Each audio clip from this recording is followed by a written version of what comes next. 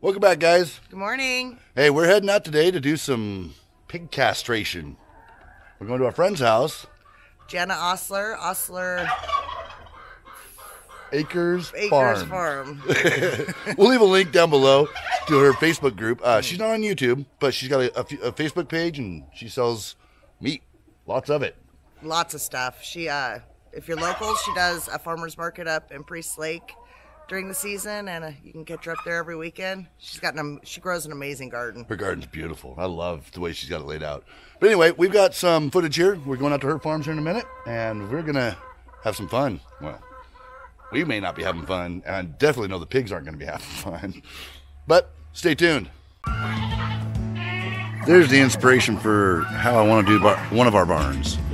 This is really neat the way they did this. The other one's out there. Get a better view of this. Hey, those guys look familiar? Some of our pack. Oh yeah, the little angel wing. Yeah, there's our angel wing. We gave them to Jana here.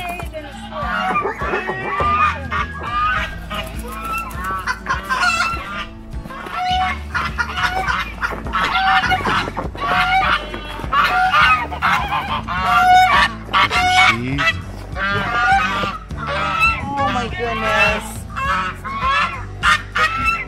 Little lambs. Oh. Born this morning?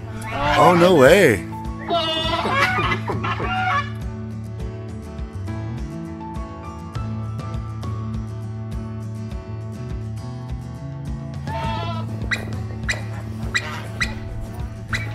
Alright guys, so this is kind of how I'm going to do mine. I love the way this is done. I wanted to record this so I can remember how this is done.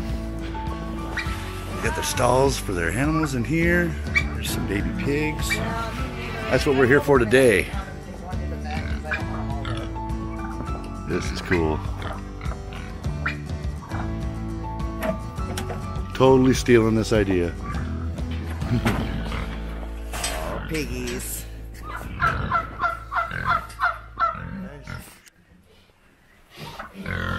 What kind of pigs do you have? Yorkshire, Hampshire, crosses. This brown one she's got dirt up in her. Yeah, she's a big girl. She's kind of mean. Kind of mean. Kind of mean. So what we're Here's going some to do babies. is we're going to put her in here. Okay. You can see that somebody's gone over this one. Oh yeah. And so she'll easily go over that. Yeah.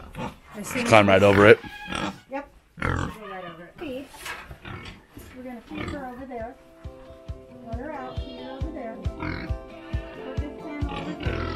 Walk her this way. Yeah.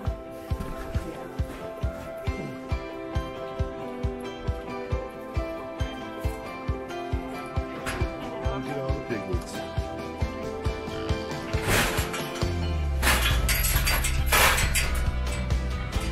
You're good.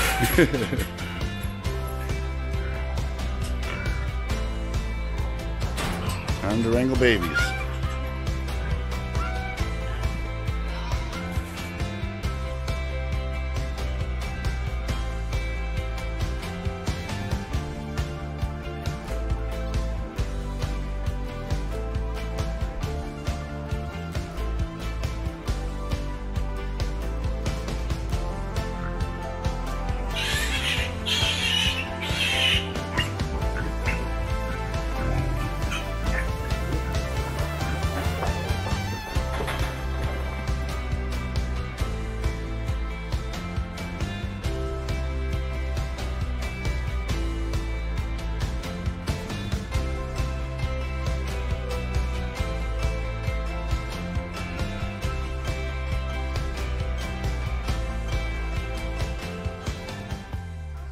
What you're about to see is graphic.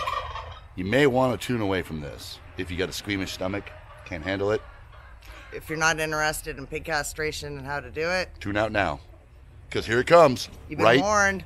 Right now.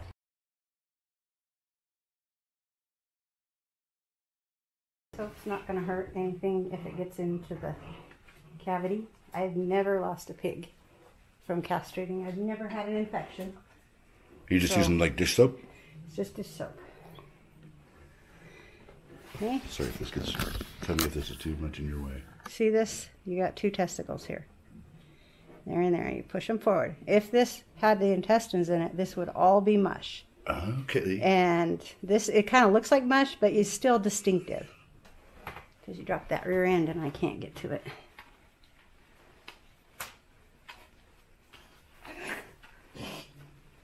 You'll be better by the next litter, Jordan. Yep, 2 good nuts. Testicles. Usually try and do it on just a couple slices. Got through the testicle, so it's actually coming apart a little bit, which is not a bad thing. That was fast.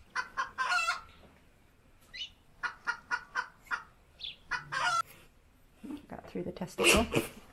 Get it all. Done. Wow. That was quick.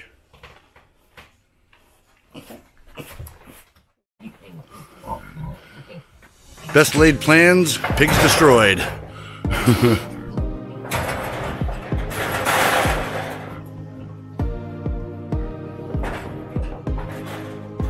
Okay, so that was a lot of fun. It was a lot easier than I thought it was going to be. Yeah. Those of you that made it through and watched to the end and made it through it, bonus to you. Jana's a pro. Yeah, So she's done it quite a few times.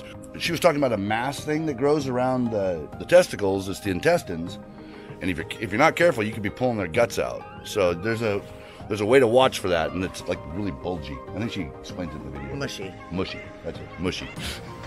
Anyway, guys, thanks for watching. Thanks for sticking through. And if you'd like, leave us a comment. What do you think? Would you do this differently? I mean, I've seen a few different versions of how to do this, and this is pretty much the best way, I think. I'm totally doing it this way. She's actually going to come out to our farm and help us when it comes time, if we get any males through our female. If any of our sows drop males that we don't sell as boars.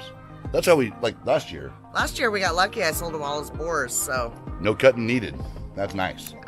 We may not get that lucky this time. So we want to be prepared. We want to learn some homestead skills here that, I mean, I don't want to take it to a vet to have them fixed. That'd be ridiculous. One more step to being self-sufficient. Yep. Do it all in-house, on farm. Anyway, guys, have a good one. Get out there. Start living your